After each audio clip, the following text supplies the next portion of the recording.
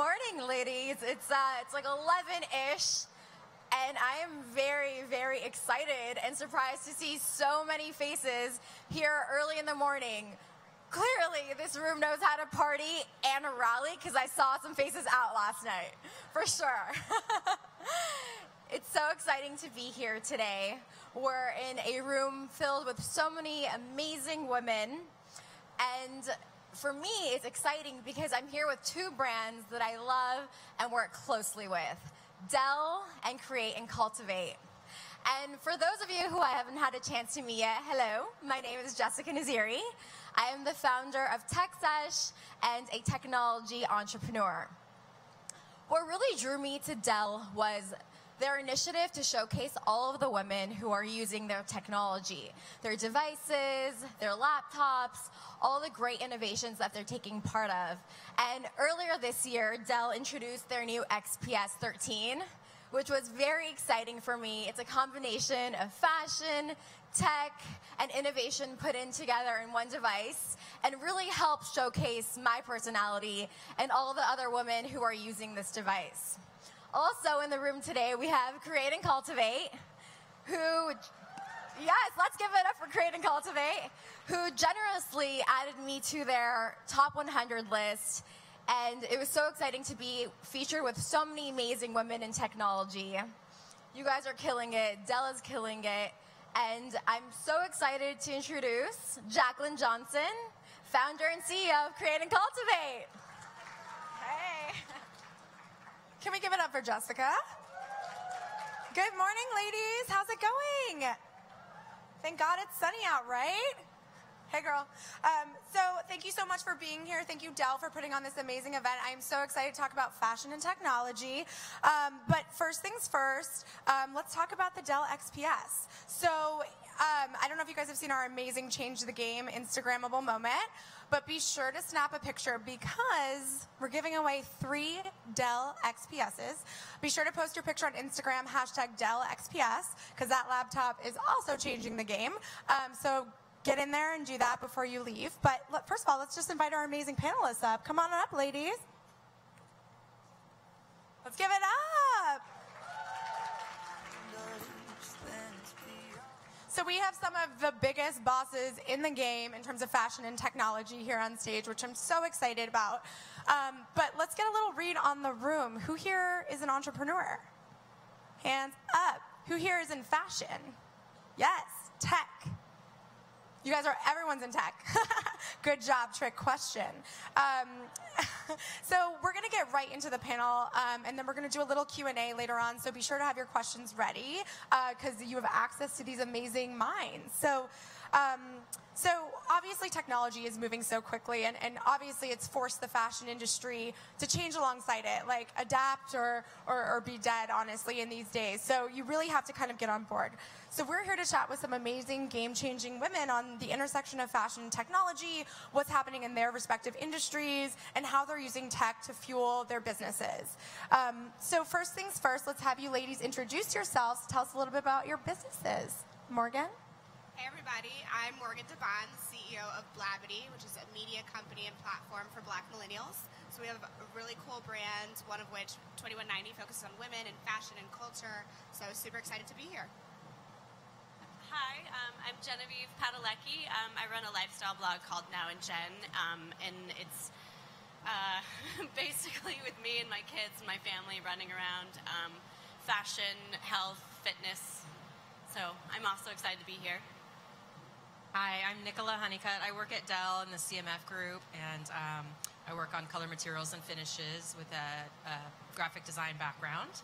And I'm also happy to be with these ladies. Hi, my name is Charcy Evers. I'm a fashion and retail trend analyst. I work with creative directors, product development people, and designers and advise them on trend direction. And I also am a retail trend analyst on Wall Street and advise institutional investors on publicly traded retailers and the trends that emerge and affect them. And I'm very happy to be here. Yay. So growing up, I wanted to be a trend forecaster. I was like, that is the coolest job ever. I was like, do I get to just walk around Soho in New York and be like, yep, that's cool. But obviously there's so much that goes into that, analytics and data. Can you tell us a little bit about basically how you do your job and how you sort of direct brands to find those different trends? Sure. Well, obviously a lot has changed with the internet and the sheer access to information that we have right now. Things are working much closer. There's a lot to do with speed to market. So when brands are developing things, I know you've heard a lot about this because of fashion, because of Instagram, there's a need for designers to produce their collections much closer to market because the consumer wants what she wants when she wants it and on her own terms. And if you don't deliver to that end, you lose her. So I basically work across industries, whether you're a beauty brand or an accessories brand or consumer goods, and I take what I know about that industry, figure out what's happening in that industry going forward, what the trend direction is, and then decipher what works for that particular brand. And that's really the key to trend forecasting, is the interpretation of that trend, how it works for your brand, and then timing is key. Because if you can jump on something too quick and your customer is not ready for it, or you can miss the boat. So it's really kind of finding that sweet spot of when, timing wise. Absolutely. I mean, content creation is a 24/7 job, and now really every company is a media company, even if you are a media company. I mean, you really have to be creating that content 24/7 to be keeping up, so that's a great point. And let's talk a little bit about, obviously fashion influences technology, but Nicola, how is technology influencing fashion, would you say? I think that technology and fashion are now kind of blurring together if they haven't already merged pretty well. I would say one amazing thing for me, so color materials and finishes. I work on all the materials, aluminums, paint colors, resins. Basically, technology is driving new innovations in materials and fabrics and things we've never done before and things you can do faster and lighter and stronger. And also one amazing thing to me is that new colors could actually be invented with advances in technology. So that's pretty remarkable. Obviously, wearables are getting more sophisticated and they're obviously a fashion statement, but they're also going to improve your life. They might change your life, and I think that's what technology can bring to fashion. And it's just like you said, it's changing so quickly. It's pretty amazing.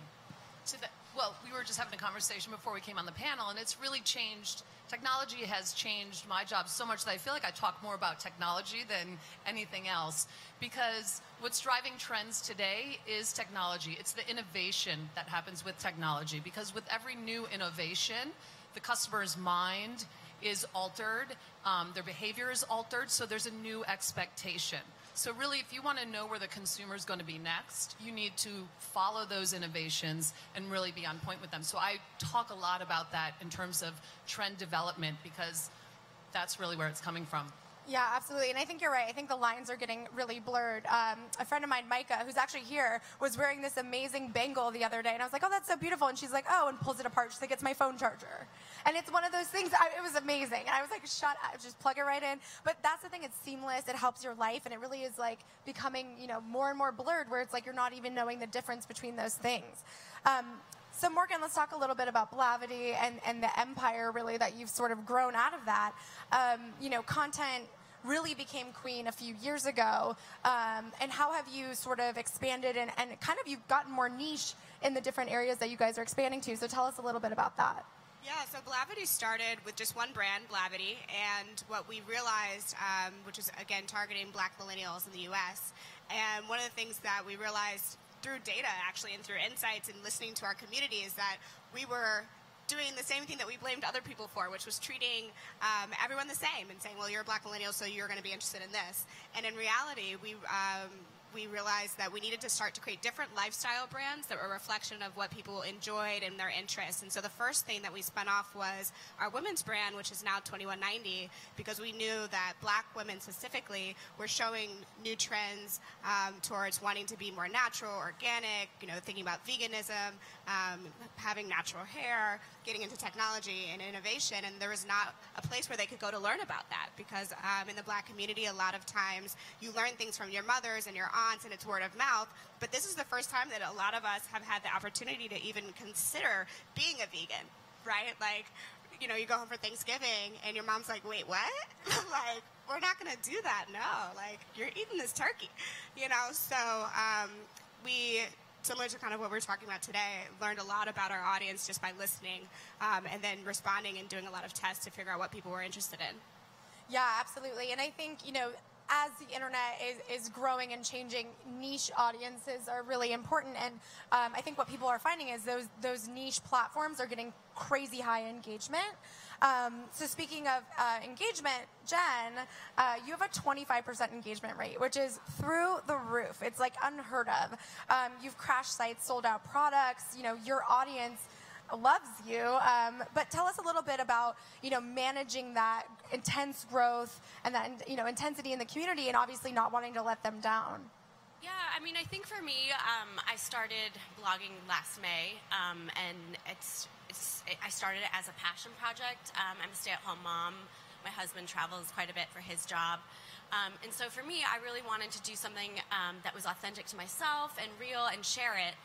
I was shocked by the engagement and the community and my audience and stuff and how quickly it grew. And so I think for me, my biggest thing was being myself and really just making sure that I was honest and real as possible.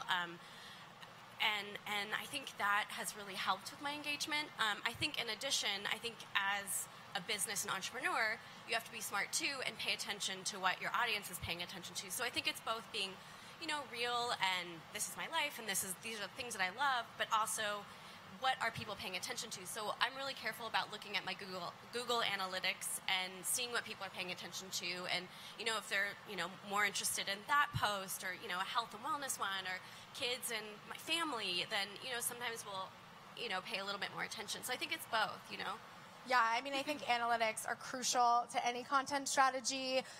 You know, obviously now Instagram has those built in, and you know, Facebook has those built in, but Google Analytics is a great platform as well, and like you're able to really get a lot of those deeper insights in terms of your content. How many of you guys are using analytics to drive your content? Awesome.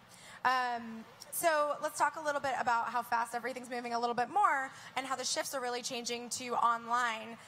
2 out of 3 millennials prefer to shop online, and 80% of Americans have made an online purchase just in the last month. So we know, obviously, millennials are influenced by tech, and obviously that's growing even more so in the mobile space, and people just, you know, scanning their thumb and buying something, you know, right away and getting that sort of quick on-demand satisfaction, like you said, Charcy.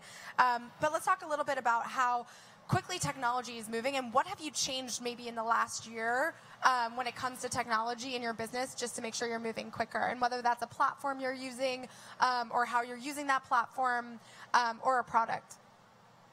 Are you asking me? Oh, everyone. No pressure. I'm just staring at you. It's fine. I'm like, oh no. Well, for me, I mean, I'm probably not the best case because I literally just started, and I feel very lucky to be in this situation, and I'm very excited. So for me, I'm at the place now where I'm actually at a crossroads where I really have to start expanding, because I need to start pumping out more content and paying attention now because this is an actual full-on business. So for me, my biggest thing has been the analytics and paying attention to how it's growing and how I'm growing as a business. And for me, my biggest platform is Instagram, because I feel like that's the most honest and real, because one, you can curate your platform, but also I feel like in the stories, it's more of like the day-to-day and honesty and the live streaming and stuff like that, which has been a lot of fun. And, you know, you can really connect with your audience and community, I would say, for me. But And obviously video content is huge, and Instagram stories allows you to do that, but is YouTube on your radar? Is like video content something that's like key to your strategy? yeah, I just started doing that. And my background, actually, I was an actor,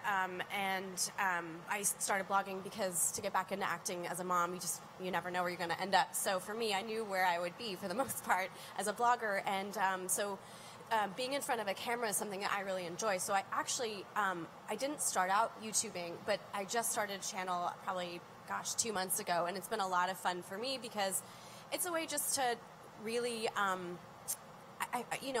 be honest, be in front of a camera, allowing people into your life and being authentic and real, I guess. And I think it's a great way to allow people in, just get enough I don't know if that makes sense. No, totally.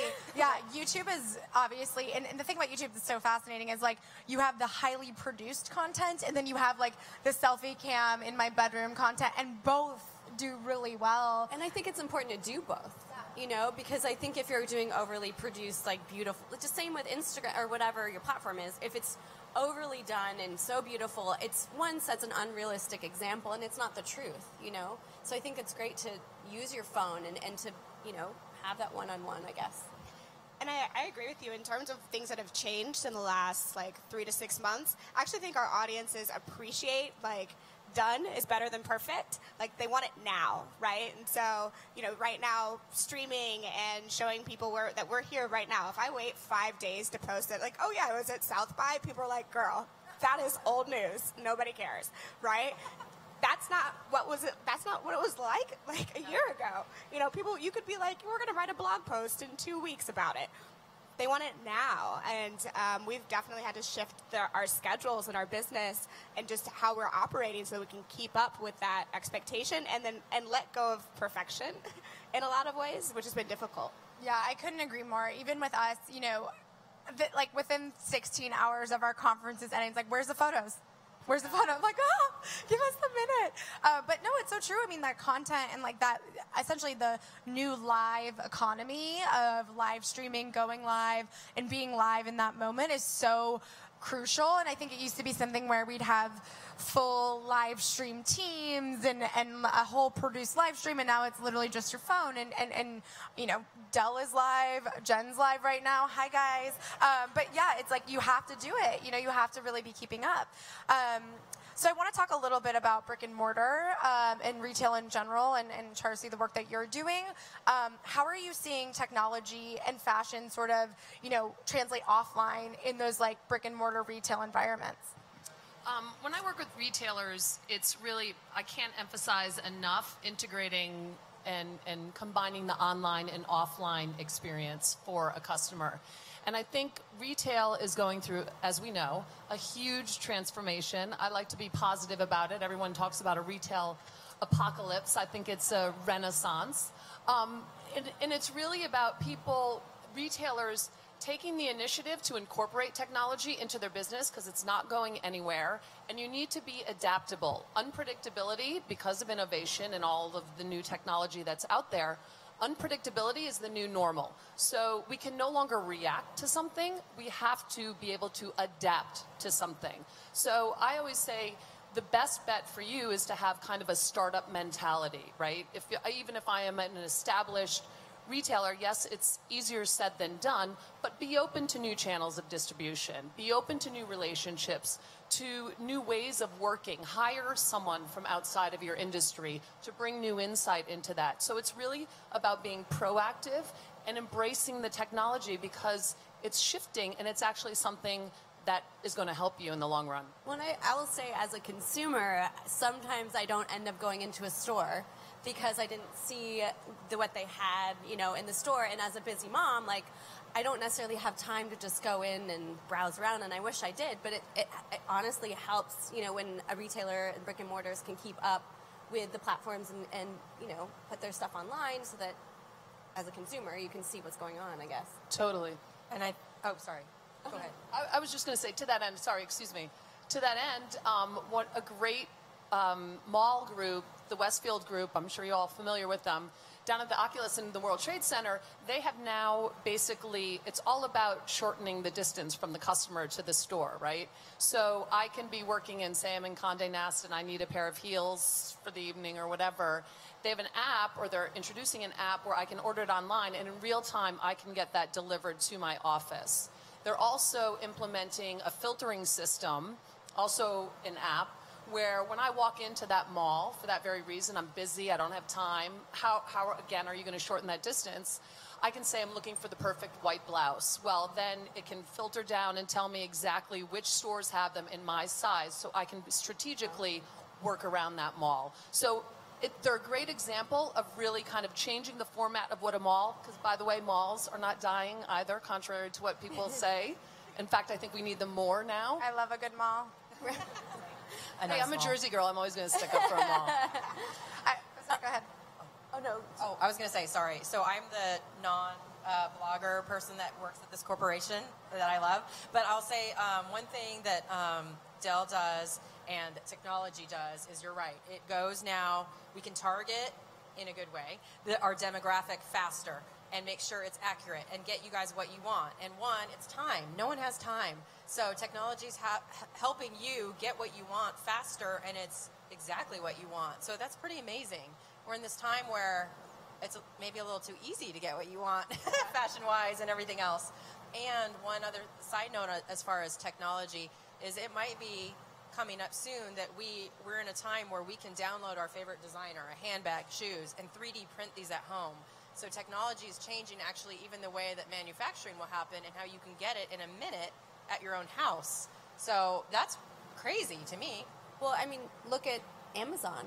I mean, I had the opportunity recently to collaborate with Amazon, and now they have this Alexa who, one, you can order your clothing without any actual payment and try them on so that you don't have to make the commitment.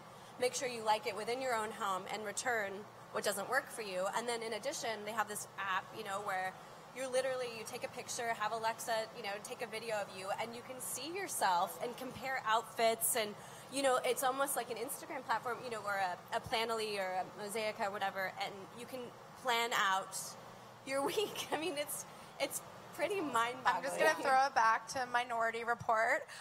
Do you remember when he's like, welcome back to like the Gap? Look at Amazon Go. I mean, it's want that. happening. You're like, shit, they know I've been here. I know. I know. That literally that app. Don't tell my husband. It sounds like that. It's crazy. I know, it's so true. Like, my husband's already like, you have 400 boxes here at home. It's my favorite thing. But yeah, I totally agree. I think retail is 100% not dead. I think brick and mortar is absolutely having a renaissance. And I think more so in the experiential side of things. Like, I think, number one, people want to touch and feel products and see them, IRL. But also, programming and events and using your retail space as almost like an event space, I think is a great use of that. And it really, kind of, again, provides a double revenue stream in that sense. But really, it's an interpretation of your brand offline, which I think is really important, and which is why I think Create Cultivate has seen so much success. Is, when I started it 4 or 5 years ago, it was like everyone was online. We were in the like crux of the online community growth, and I was like, I just want to meet people for real, and I think that now that sentiment's kind of come back and fold, but. Speaking of wanting to touch and feel products, I want to talk a little bit about the Dell XPS and rose gold, which obviously rose gold, a huge trend, and something that you guys, you have it. Oh, amazing. So cute. It's beautiful. I'm going to keep this one, whoever gave it to me. Stick it in your jacket. No one will know. But yeah, tell us a little bit about how that came to life.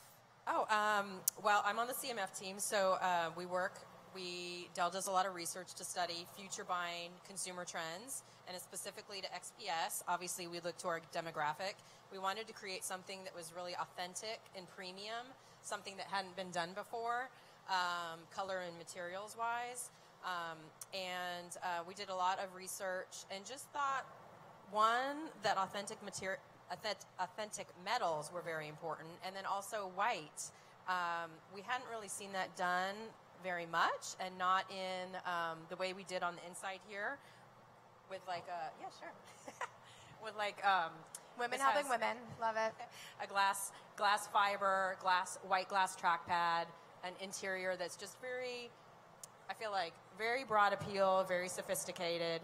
I laugh because I'm on the more technical side as well, and it has a UV stain resist, so it won't stain.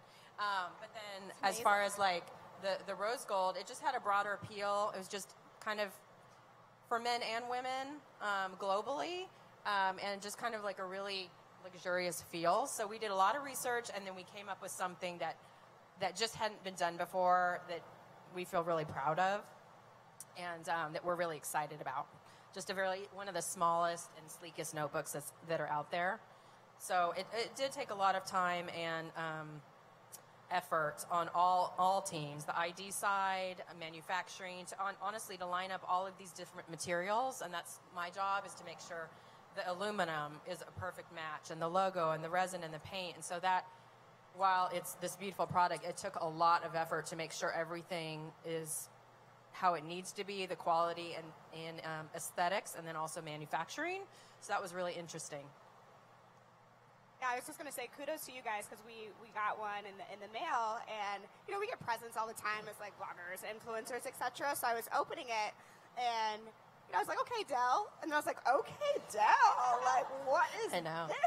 Oh my god! So it's beautiful. It's beautiful. It's smooth. Like it's dope. So light too, portable. Well, and as someone who travels so much, I have like this bulky backpack, just like full, and I'm like, I can never find a backpack that can fit, like, my laptop, so it's beautiful, and the stain resistance, like, yes, love that, so good.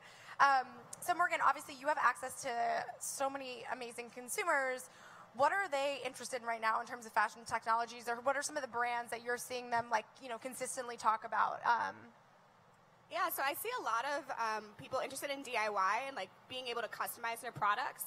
A lot of women are creating these amazing consumer goods tech companies where you can go online and say, this is the problem I'm solving with my hair, and then they concoct some sort of hair brand or hair, chemistry for your own situation. And I think that is so empowering for people to not say, okay, I'm going to walk into a store and you tell me what I should fix, right? And you say, no, this is what I want to solve, and then they can give you the right solution just for you.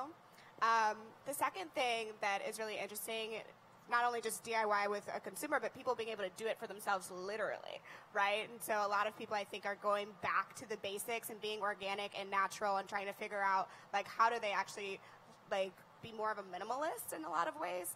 I think that's something that I've seen a lot recently. Yeah, absolutely. So I want to talk a little bit about like some hacks you guys have and some different sites you use to help grow your, different platforms. So Jen, you mentioned Planoly as a great one, and we just had Brandy, their CEO, speak at one of our events. Such an amazing platform. Do you want to tell everyone a little bit about that? Yeah, I mean, I love Planoly because one, my team is in LA and Austin, so it enables everyone to sort of work on it together, and you can plan out your platform. So for me, we'll upload a ton of pictures and be able to strategically plan out like what we want it to look like, and then kind of go from there and have a discussion. It just makes it that much easier. I mean, I know for myself, I'm very impulsive sometimes, so it prevents me from just going like putting a picture up and going, oh shit, I shouldn't have used that one. It has been really helpful to be strategic and schedule things. I think that's the biggest one for me that has been helpful. Any apps you guys use that help you? I'm trying to think. I use Asana. I just put our entire team on Asana. They kind of hate me for it, but now I think they love me now. Asana? Asana? Yeah, so ASNA. But basically it helps teams collaborate with each other. So projects and communication. We use Slack on a day-to-day basis for just like direct DMs and things like that. But when you need like a high-level project management tool because you're planning a conference or a product launch, Asana has been really fantastic for us, just all being on the same page and coordinating amongst teams. And Tarsi, I was going to say, mobile apps were driving so much in terms of commerce. Is that trend dying, or do you think more brands should hop on board that trend? Or I think it's still the biggest point of engagement between a customer and a store, and I think it's absolutely essential. It's just the way it's evolving. It's getting more tailored, more curated, and more personal to have an app. I don't know if it's necessarily essential for an emerging brand to invest in that at first, but it's definitely should be part of their strategy and growth for sure. And I think it's the customer expects it now. Again, going back with retail, this online-offline integration has to be seamless or else I'm out the door. So if you don't have an app that's working for me or that isn't seamless, it's not helping me. Better yet, you better be, when I walk in the door, you better know what's in my mind before I do. Like give me a suggestion, something I don't know, surprise me. That's the type of, and the level of personalization that's going to evolve. And I was, going back to Alexa, voice is the next frontier. I mean, I think the Echo Dot has surpassed the sales of the iPhone.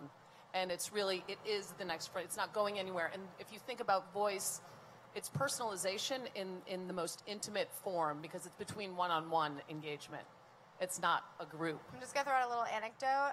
One of our head of marketing was out of town for a while, and she left her cats at home.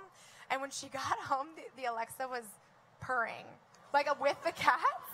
I don't know if that's like a thing, or she was Really? like, it's so straight, but it's like almost adapted to what was probably happening at the house. That's They are going to tailor it to people's individual voices, but that's kind of scary. She's like, I'm really into cats, so it was on brand. I will also argue too. I mean, as it is, it's important to keep up with the tech and the trends and stuff like that. But also, what has really been helpful too is sometimes, not necessarily trolling, but like what I do for inspiration is I'll go to like Damsel in Dior. She does, she'll explain like what she uses and what apps she's using. So for me, like that's been really great. Like doing a panel like this, or like sitting in an audience and listening to other people too. Not just about like going online and the actual technology, but FaceTime with people, or like listening to what people are using has been really helpful. I feel like. I totally agree. I feel like I learn everything, even at work, even at Dell. And I was laughing because I work at Dell, but I don't always hear about what Dell is doing, and I overhear things, and I'm like, wait a second, we're doing this? So, I mean, it's networking. It's totally relationship building and networking, and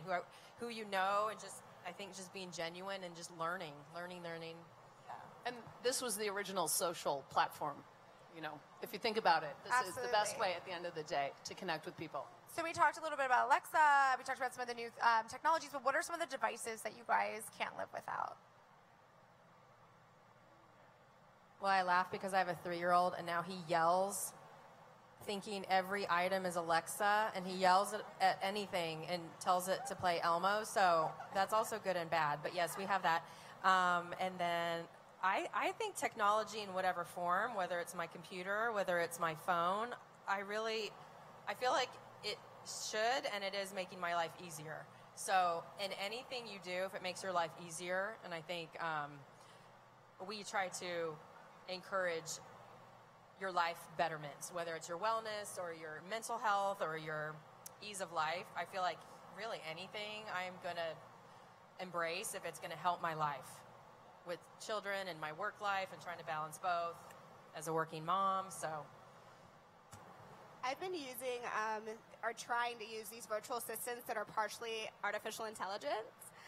And it's been so fun to like ask them questions and be like, okay, go find me a salon downtown that can do natural hair. And then they're like, that's a lot.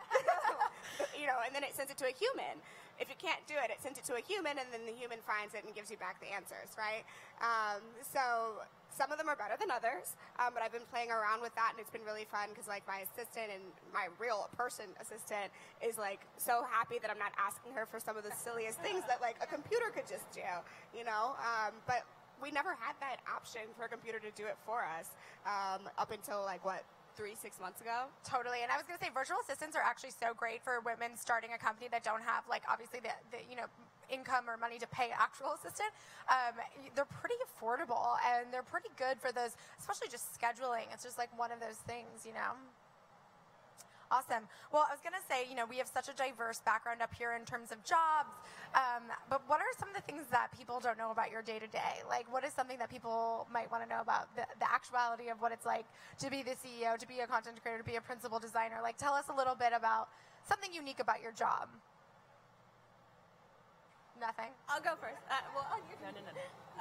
Well, I think for me that I'm a mom first, so my day usually starts at like 6 or 6:30 in the morning, and that means like usually getting a kid out of my bed or like going and get the kids and like getting them ready for school. And, I think that comes first for me, and then like, then I have a husband that I'm going to take care of too, is my 4th child, and then the business kind of comes in too. So I don't think people realize that. I was going to say, I'm in the same boat right now. I have a 3-year-old and a 6-month-old, so I am really trying to juggle my job that I love and going into work, and then, of course, being a mom and just having enough time in the day. But one thing I did want to mention is for all of y'all, whatever career path you choose or wherever you go, just try new things, because my background's graphic design. I fell into product design. I fell then into CMF, which is more of the science of color and measuring color, and it's this wonderful mix of design and aesthetics and trying to like make this beautiful product. And then it's also at Dell, which is very kind of a little bit more structured in the manufacturing, and it's just an amazing mix. And I never would have thought I would be working at Dell in CMF I think I missed CMF in school. I didn't even know what it was, and I fell into it, and it's this wonderful mix that is well suited for my career. So just be open, and you never know where networking or even just trying new things. Try it.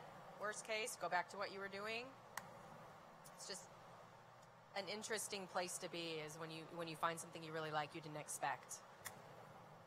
I second that. Couldn't second that more. I think that with trend forecasting, what people don't realize, especially in this day and age of access to so much information and AI and data science and everything else, is that at the end of the day, it's very much an art and a science. And a lot of what I do is based on a feeling, an intuition, and a hunch. And that's just something that you can't learn.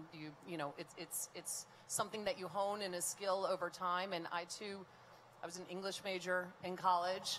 Have been in fashion my whole life, and then fell into trend forecasting, and it became the perfect blend for me as well, the combination of that. So Yeah, I think that's so fascinating. Like, you know, what you end up studying in school. I was a magazine, like, journalism major. You know, it really is like, you know, just using those skills that you learn and really applying them to what you're passionate about that I really think can make all the difference. But I want to, obviously, you're all such successful women. I want to hear a little bit about maybe what the best piece of advice you've ever received was, or, you know, what you wish you could tell your, you know, 20-something-year-old self.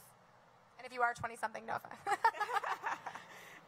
I think what I wish I would have probably known like 5-6 years ago when I started Blavity was like, just do it. I spent a lot of time like researching on Quora and Google and reading everything on TechCrunch and everything on Pando Daily and all these other blogs. And if I just spent those 6 to 9 months, instead of just thinking about it in my head, just starting to like post on Instagram, post on Tumblr, I would have felt more free and stopped listening to like the voices in my head, trying to overanalyze everything, because you really just can't predict technology and innovation. Like, it just moves so fast. So really the biggest thing you can do is be consistent with producing and trying things and failing and moving forward. So I would tell myself, and I would tell all of you guys, to just go for it. Like, keep it going. Yeah, I agree with that. I think just, you know, completely go for it and follow your passion and don't be afraid. I think, like, for me, I felt for the longest time my feet were in concrete is how I would describe it, where I just felt like I want to do something so badly, and I feel like I really want to be artistic and share what's going on, but I just was too afraid to do it, and I just would say my feet are in concrete, and I finally went, you know what, I'm going to do it. I'm just going to go for it, and I'm really glad I did. And then I think the next piece of advice is that it takes a village.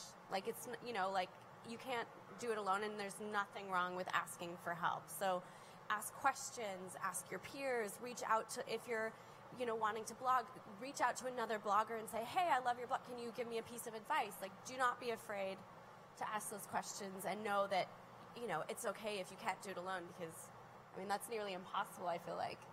Amen. I totally agree. So what you two said. And then, yeah, I would say try new things and no fear. And then really just practice. Practice, and, you know, you build that confidence by doing, at least for me, like, practice. And so I would say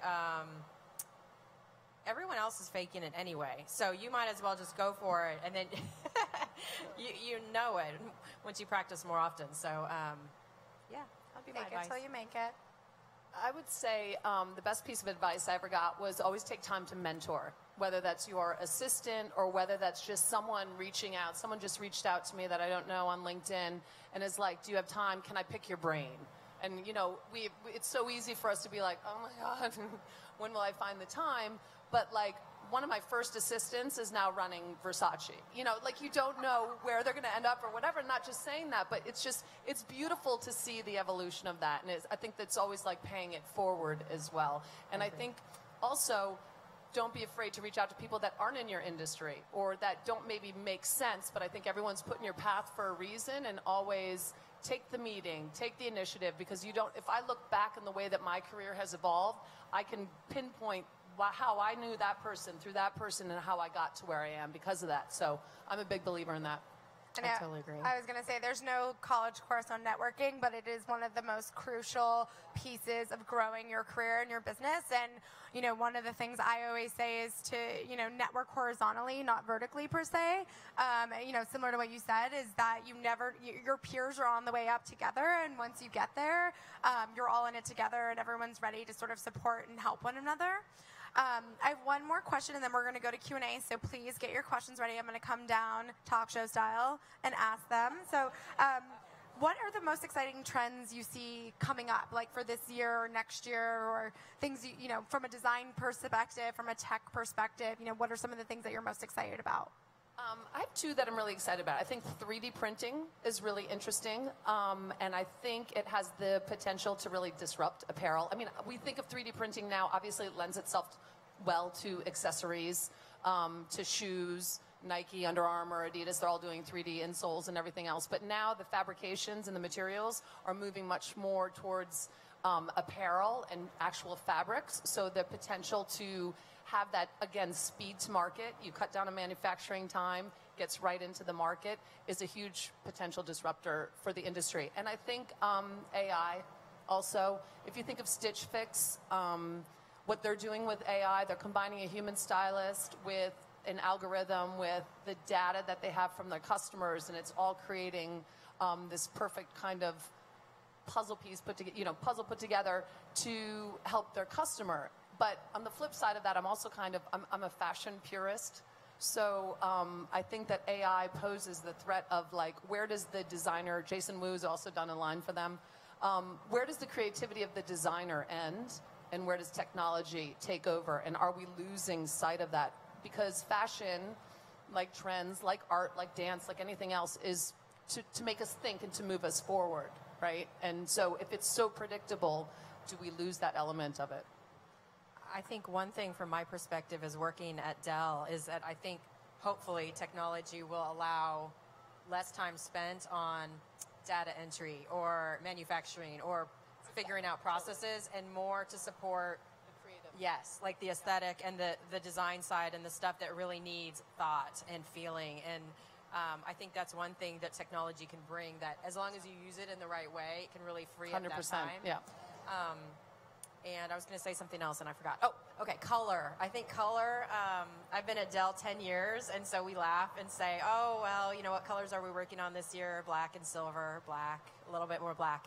But with, you know, the launch of stuff that's just definitely more sleek and sophisticated and feminine and beautiful, I'm like so excited. I love my job, and we have different brands, but color. People are not afraid of color anymore, and even like bling in color. So for me, that's really exciting.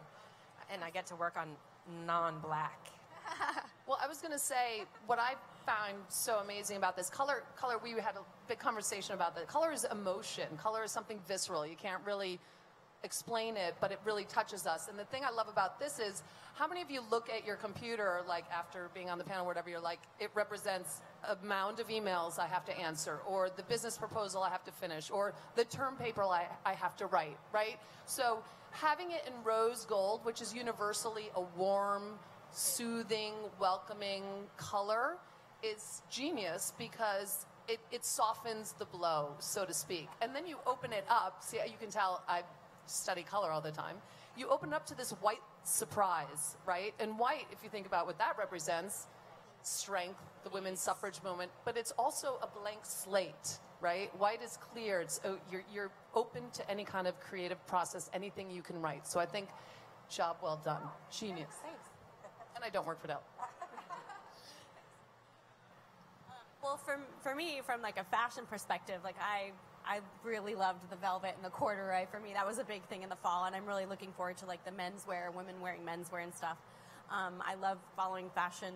I'm obsessed with Ripple, which is another technology, I guess. And I also, for me, I love repurposed goods, and I really love seeing more and more repurposed goods out there. Clothing that I think in the Oscars, a couple of people were writing about how their dresses are repurposed dresses and Tiffany stuff. Haddish. She's wearing the same dress to every event. I love it. I love that, though. Or like, gosh, who was it? It might have been Camilla, maybe, who had, I think her dress was like a former dress in the the cloth was reused. I mean, I think that that's so great to be able to reuse. Absolutely. Rita Moreno wore the dress she wore in Yes, like the 50s. yes. It's insane. Incredible.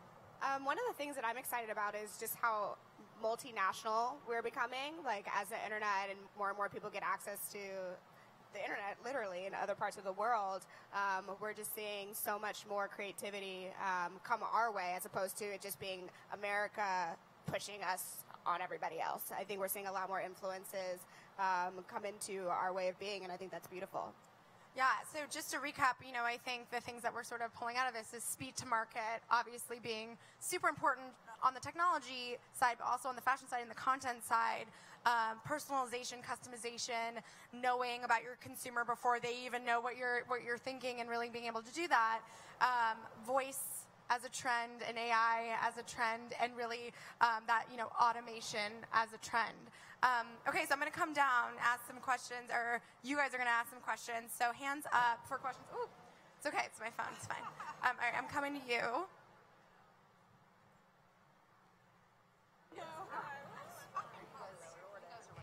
Hi, my name is Danielle Lyles-Barton, and my question is for Morgan.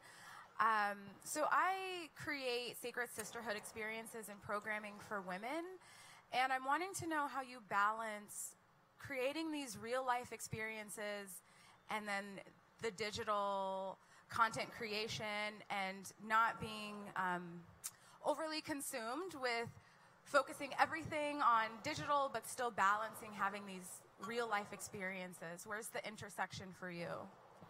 Yeah, that's a great question. So at Blavity, we have a variety of conferences and events throughout the country. I try to focus on like really big flagship moments that everyone can come together. So our women's conference is around 2,000 people. Afrotech, our tech conference, is around 2,000 people. But then we do these little micro things around the country where it's like, okay, we'll do 50 people and 100 people, and we'll make it really, really accessible. And then we'll try to capture the content from those events and make it online. So you can watch the videos for everything online, and it builds that community so that when you are headed to someplace in real life, you know what to anticipate. You know what to wear, right? We're all looking really fresh today because we know we're at Create Cultivate. Like, you have to come looking cute. So I think building the community online is incredibly important to, one, just like getting the vibe and seeding what you want people to feel like when they do wind up in person with you. And that has allowed, I think, us to create really magical moments really quickly. And people aren't as like, oh, I don't know, what am I supposed to do? What am I supposed to think? They're just flowing into it because they already know what to anticipate. Oh, hi. Okay, my question is it Tracy? Charcy. Charcy, okay. Is the difference when you were talking about an app and retailers and brands needing an app and that being critical? My question is, what if you have an incredibly mobile responsive site, and kind of the difference, and maybe you could speak to the difference with companies who force you into an app? Because I think even as a customer, I'm a busy mom, I look at stuff, like it to know it, go to a thing. If I'm forced to go get the app, I'm less likely to buy. So maybe, but like there's some apps that are amazing that I do know are really great, and I only use the app. So maybe talk about the difference in an app and the necessity of that versus mobile responsive, or kind of the duo there. Well, I think it's, again, are you starting organically as an app for that purpose, which is then it is seamless, or are you implementing an app to supplement your online and offline experience? And I agree, that's what I'm talking about when I say it has to be seamless. If you're redirecting me and I don't want to go there, I don't want to download the app now, you can't have that layer because you lose me after that, for sure. Did that answer your question? Also, can you hold up your bracelet? This is the bracelet, guys, that I was telling you about. Just hold it. How cute. It's a phone charger. Awesome. Yes. You just, look at that. Anyway, just wanted to share that fun fact. Awesome. I saw another hand. What is it? Like, what's the brand? What's the brand? Mark and Graham. It's Mark and Graham. Mark and Graham. I saw another hand up a second ago. Anyone? Did I miss anyone? Okay, well, thank you guys so much. Can we give a round of applause? Questions in the back. Oh, just kidding. There's questions in the back. Sorry. I'm like blind right now. Okay, here we go. My name is Lauren Morales, and I'm from Austin. I have a question for all the ladies.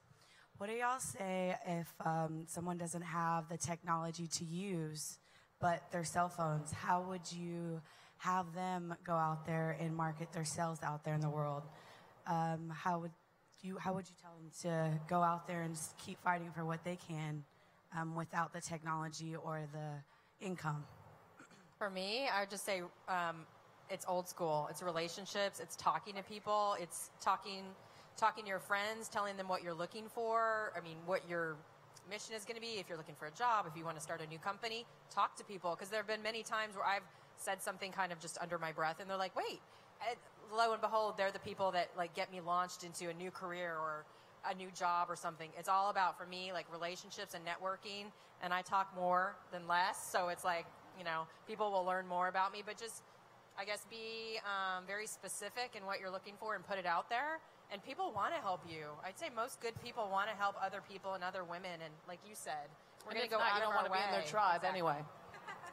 I also think, it depends on what your business is, but I think that, just having your phone, honestly, with hashtags, I think that's a great way to get people to come see you. I think also networking, as well, and meeting new people. But, there's so many apps now that make it so easy to use with photography or posting, and that you really can start, do it. Yeah.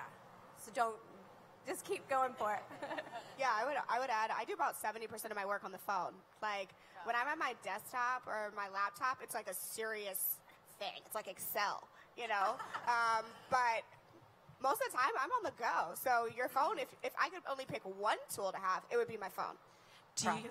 Do y'all think that the phone technology is taking over more than any other technology today?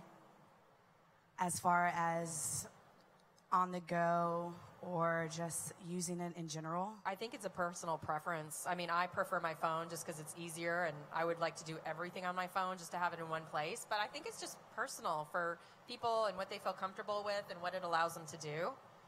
It's so portable. Half the time my phone is in my butt pocket.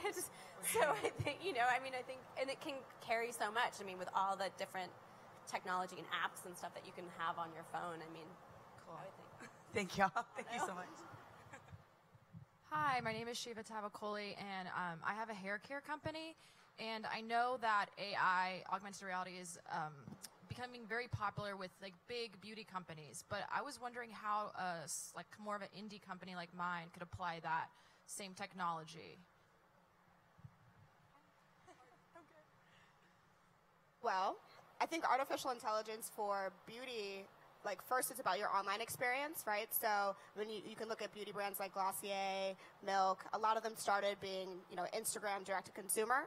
And you can use AI to speed up your process, right? So when you think about support, when people are asking questions or returns and all that stuff, and you don't have a big team that's outsourced that's answering your support questions, you can use technology to make that stuff faster and leaner for you. So that's probably the first step. Yeah, definitely a way to make that work for you and getting more efficient information on your user and your demographic. Probably specific needs, right? Different types, tailored. Really drill down onto the different types of hair, because not everyone is created equal with hair. And her company is June Hair Care. Check it out. Just a little plug. Hi there, my name is Daphne, and I work as a community outreach coordinator for Dress for Success Austin.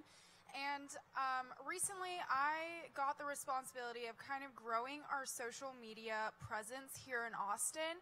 Although we are an international, brand and organization, do you have any tips on how to sort of gain engagement and audience and followers on Instagram as locally? I live in Austin, so I would say I would reach out to local celebrities or local fashion people, and I would get them maybe to try on different looks and different ways to wear the dress, because if you want people to be buying that dress or whatever outfit, I would fashion it in different ways, or style it around town and be creative in that way. Put it in a different scene, maybe at dinner at Juliet in this great outfit or something like that. That would be my take on it. But I've volunteered for Dress for Success. Is a fabulous organization. Yeah. I think if you take it, have a girls swap of clothing. I love that. And make it like a cocktail party, because Lord, no, or even, not Dress for Success doesn't need children's clothes, I'm thinking personally.